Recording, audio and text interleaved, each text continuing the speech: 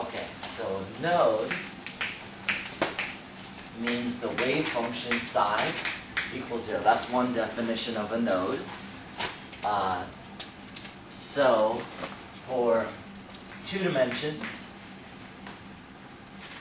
what you would do is where it crosses the x-axis. Anywhere it crosses the x-axis, that would be a node. So for example, here, this would be a node. And you could also count these as nodes too, but when we're doing this particle in a box, we really are counting the ones on the inside, the internal nodes. Okay. Okay. But if you want to count these 2, then you just add 2 to whatever's in the middle. Okay. Alright, and then there's, when you get to 3 dimensions, it gets a little more complicated, but the same definition still holds, the wave function equals 0. So what does that mean? Well, there's no real x-axis is the problem. So that's where r is 0. That's the most common you'd use when you're doing problems. When r equals 0. Or maybe I should say more specifically when the radial wave function equals 0. What way? The radial wave function. So psi in 3D Okay. is equal to r times y.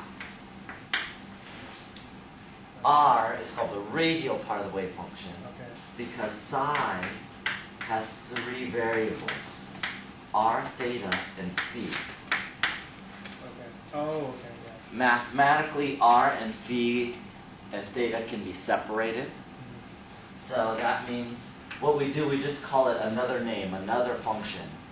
The function holding the r, we call r.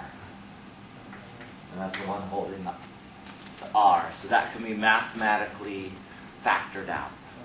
And then the y part is holding the angles. So ones with the r, they're usually going to be, it looks like an r or r squared or e to the minus r power, something like that. This part of the wave function looks like sine theta, cosine theta, sine phi, cosine phi, stuff like that. Okay. So they can be mathematically separated because you separate a sine from a r. So here you could say when r, capital R, the radial part of the wave function equals 0. When this equals 0, or when this equals 0. Most often, that's a 0. Most often, you're going to use this in problems. This top one. Yeah, and we can do a problem if you want, but that's the setup. Yeah. What's the significance of psi when it's not equal to 0? Is it like the amplitude? What is psi when it's not equal to 0? What's the significance of psi? The significance of psi when psi is not equal to 0, or when it's equal to 0, it doesn't matter. It is the function of the wave. So essentially, if you would graph the wave that electron is traveling on, like this would be a sine function. Well, 3D, same thing, is just more complex. So the f of x, or the psi of x, that function, when you square it, then it becomes a probability, so it's a little bit more of a palatable expression. But aside from it being squared, there's not much else you can say besides it's the wave function. Okay, so the node. So these are the ways mathematically you'd find the node. Another way you would define the node is where there's no probability of finding